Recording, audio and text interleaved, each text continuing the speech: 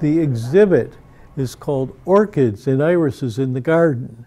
I would have to say that painting on silk and also painting orchids and irises is a passion.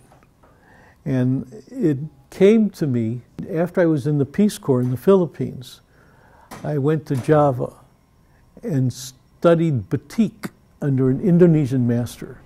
Orchids seem to be a perfect solution because they're soft, and silk is soft, and the silk dyes can be done very softly, and it's a beautiful combination.